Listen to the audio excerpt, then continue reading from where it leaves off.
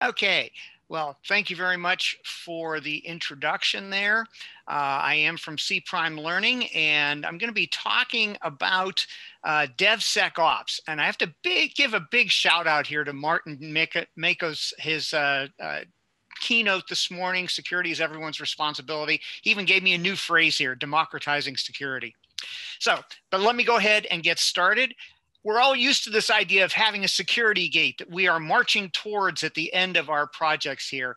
It's really a problem that we need to get rid of. And so that's really what I'm talking about here is how to get rid of the security gate at the end of your process. The security team is incredibly important, but they can't be the only ones who are actually responsible for security. Shifting left means that we all now become responsible for security in our projects and in everything that we do. Our security team becomes important, moving from being a roadblock to enabling us to help us to do that with the standards, the training, the tools, guidance. And this is precisely the kind of thing security teams love to do. So first off, for any project, they can give us an idea of what kind of security goals we should set on every single project. They can give us a whole dictionary of security terminology that we should be using so we can actually all communicate with each other and know what we mean by these different things. They can help us be aware of the threats that we need to have in mind as we are building security mechanisms into our systems, and of course, the assets that we're protecting against those threats. They can help us to have all of these things in mind. When it comes to security stories that we write, they can help us to identify all 6 kinds of security stories. Yes, there's 6 different kinds of security stories here that are all pictured, and we need to make sure we do a good job of putting those together so they can provide the standards for us, the guidance, the support, and indeed, hopefully, if they have the time, reviewing our stories to be sure we actually have done a good job of capturing the security issues that we need to be paying attention to. Related to this is the idea of abuse cases and misuse cases.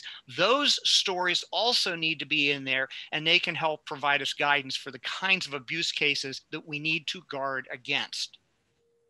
They can also review our architectures and our designs and help us to understand where our trust boundaries are and where are the things that we need to actually have special focus on how we protect those things as we're moving forward. They can help us to know how to manage our story backlog and essentially trace our security stories back to the security risks that they are aimed at, but also to help us to manage change to our stories. Because every time there's a new story, every time there's a change to a story, there could be security impacts. And so they can help us to understand how to evaluate all those changes and stay on top of the security impacts so we're not opening up risks. They can work with our teams to come up with a good design, good structure, good architectures. Again, basic standards, but also to review our ideas and make sure we're moving in the right direction before we've written any code. Make sure that we're moving in the right directions. And then, of course, the code. Good coding standards, and also checklists that our teams can be using as they are doing peer reviews of each other's code to make sure that we haven't actually tripped up and done some things that we shouldn't be doing.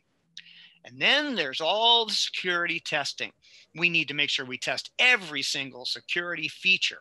We need to make sure we're testing all of the misuse and abuse cases that make sure we actually have protected against them.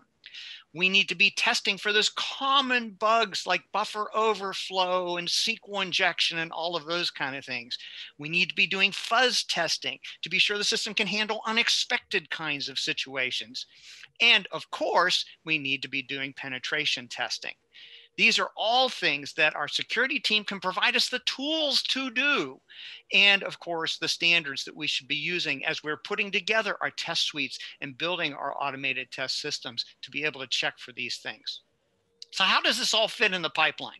Well, first, of course, the peer reviews would be part of our actual commit process before the code actually gets into the pipeline. So make sure that we actually have good peer reviews going on before the commit happens.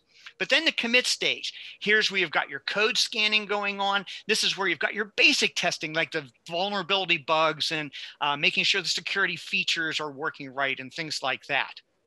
Then when you move on to the automated acceptance testing, this is where things like penetration testing, the misuse testing, the fuzz testing, all of those kind of things should also be built into the set of automated tests that's going to get kicked off every time something goes through our deployment pipeline.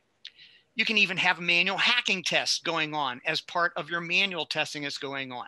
But the key is, that means when you get to the end of your deployment pipeline, you don't need a security gate. And that is what we're going for here, because our security team has been working with us through the whole process to make sure we've built things that are actually secure and done all security testing that we need to do. So that is actually what we're trying to get to, and it takes all of this to make that happen.